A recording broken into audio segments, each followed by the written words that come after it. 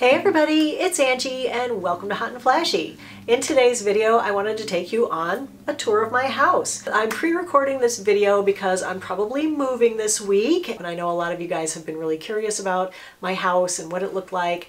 So let's start on the outside. We'll go to the inside. It's a really beautiful old house. It was built in 1831, so it is quite the antique. It has had quite the history. So let's take a look. So this is the house that I've lived in for the last 25 years, since 1996. Come on in. I've been doing a lot to get it ready to sell. I had the front steps replaced. They were brick and they were kind of caving in. Of course, I love my flowers. Got my gardens over here. We'll do a garden tour separately another time. This little portico. And then that's the side yard with the arched gate. And more of my gardens. You can hear my neighbor's puppy. And let's go inside. Look who's waiting in the door for us. Hi. All right, come inside. So this is the front hallway. Stairs going up to the second floor. They're pretty steep. My house was built in 1831, so it is a very, very old house. It's almost 200. It's about 9 years shy of its 200th birthday. I guess little man is going to take us on the tour. He'd like to show you what happens under this chair. This room I always called the ladies' tea room. It's just a little front parlor. Back in the 1830s when the house was built, this would have been like a receiving room. There would have been a nice little fire, coal burning fire in the fireplace. The house has 8 fireplaces because that's how it was heated back then. And they weren't made for wood, they were made for coal, so they had coal braziers in them. And here are the coat closets where the guests would hang their coats. And I turned it into like a fancy ladies' parlor. It all started when I bought this cute little chandelier. It's got rosettes on it, and so that determined the color scheme of the room. I made those funny window treatments. I made that lampshade over there. This stuff was bought. I painted the floor, and it was such a nice room to hang out in. And across the way is what would have been another parlor. This door usually isn't open. I usually have this door shut with a bookcase against the back side of it, but it's open for the showing. So this is my office. This is where I film my videos. Whoops, I said right in that chair there. So I do my editing, and of course there's my camera and my lights. So this is my view when I'm filming, and of course your view when I'm filming is of this part back here. So that's the window and the candles and the little bits of things that you can see over there. I'm gonna miss this space. This isn't gonna be my background anymore, but there's my little YouTube 100,000 subscriber plaque. Just such a great memory of the day I hit 100,000. That was unbelievable. I can't believe I'm coming up on 1 million. And this closet up here, high up on the wall, is really interesting. It's called a Bible closet. And apparently it was a reverend that built the house, and he was worried that his Bibles would get caught in a flood or something. So he built this half-wall, high-up closet to protect his Bibles. Oh, it's a little sticky, very humid today, from flooding. So I have it full of all my old art supplies and portfolios. I used to be a graphic designer before I was a stay-at-home mom and then a blogger. So anyway, just another funny little feature of the house. So then if we go out through here, we go into the dining room. So it's basically a 4 square of the original house. 1, 2, 3, 4 rooms, and they all have a fireplace. And it's always 2 fireplaces that back up to the same chimney. So this one and the fireplace right on the other side of this wall in my office, they go to the same chimney. And of course they all have original beautiful woodwork. But this fireplace, of course, was the kitchen of the original house in 1831 when it was built. This is where they did all the cooking. So it's got the kettle arm there, and this is the beehive oven over here. And you would have put a fire down here in the firebox, which is now bricked off. But if we open this up, that was like the little beehive oven where they would bake their bread and pies and things. So a lot of history in this house. And this doorway was the back door to the house, and this door to the closet, this is where the back stairs came down, where the servants came down. There was a front stairs and a back stairs. And we didn't even know there was a back stairs until we redid the upstairs bathroom, and we removed the bathtub, and we found out that there were stairs underneath it that landed here and that were cut off at the ceiling. So this has always been a closet, just like a, you know, storing your stuff closet for as long as I've owned it, but really nice and big, and, you know, put all your nice dining room stuff in there.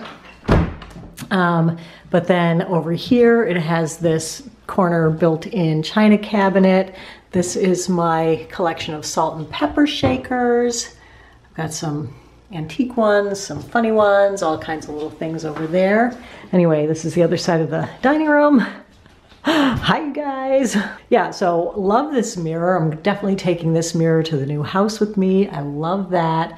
But most of my other furniture I'm going to be selling. This just doesn't go with my new house. You know, I have some, I kind of combined modern and eclectic and antiques here, but my new house is super mod, and so none of this old stuff will go. So trying to sell all of this stuff. Then if we continue on through the dining room, we go into what's now the laundry area. There's really no place else to put it, so I put it in here. When we moved in, this was a wet bar, and it had a cabinet here and cabinets up top, but I had it converted into laundry. So this is where my washer and dryer are. You just open up these little cabinets, and the washer and dryer are under there, and then that's where I fold my laundry. And then take it all upstairs. And here's where Big Dog eats her dinner. And here's the kitchen. My gosh, it is so clean. You know how you plan on keeping it all so clean and neat and tidy, and then life happens and you just, you know, stuff just builds up. So it's really nice that it's so tidy. So anyway, this is an addition off the back of the house. Of course, that used to be, originally that would have been the back door to the house, and this would have been outside. So this was added on in 1929, I think, and then we updated it in the mid-2000s. And you guys have seen my kitchen and my cooking videos. So anyway, I'm really hoping to keep my new kitchen at my new house super clean. It's very modern.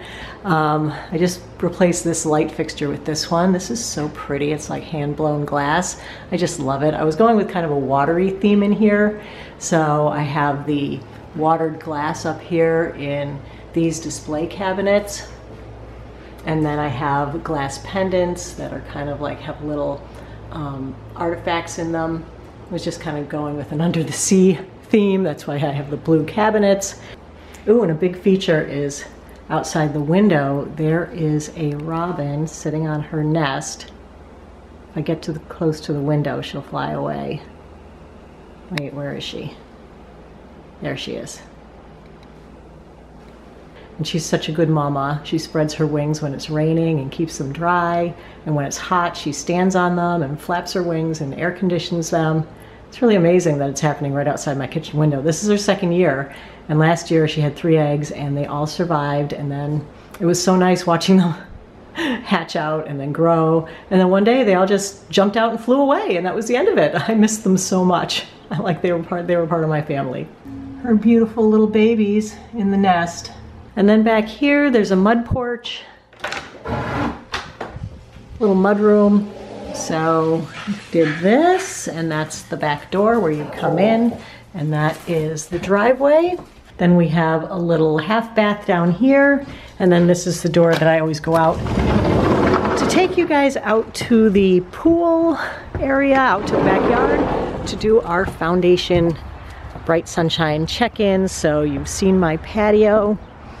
And it always looks like this. The patio is one place that always looks beautiful. I've got some nice flowers there. I'm taking that with me, taking this all with me. I don't know about the steamer chairs. We'll probably leave them. And that's the yard, my neighbor's house, my pool, little shed. I'll do a separate video that's a garden tour, and my little greenhouse and garage. Let's go back out to the front. Then if we go down the hall here, there's just a little space under the stairs That used to have all of my extra product where I would store it. So this was all cluttered up, but now it's looking pretty with this little mirrored console table and this old lamp. Then we go in here. I called this room the music room because it has the piano, but this used to be the living room of the house. So that room over there didn't exist. Well, it was a 3-season porch, so it was an unheated room. And then, so that was kind of the end of the house here. And this was a solid wall with 2 windows instead of the door. And we took out the windows and added the door when we added this room on. This is a cozy little seating area by the fireplace. Really pretty. This is the main fireplace that we used most of the time. We didn't use most of the fireplaces, pretty much just this one. And there's my beautiful piano. This is a player piano. And so if you pull out this little secret compartment down here, there are pedals in there. And if you pump the pedals, it'll play music. And it has these little scrolls that are all hiding back here. And the scrolls go in here. Look at the detail work on this. I really want to sell this, but these basically have no value, unfortunately. So anyway, you slide this open and here's the player compartment. Let's see if I can remember how to work it. I think the glass slides, yeah, the glass slides. And then you put on the player rolls, and then when you pump the pedals, it plays the music.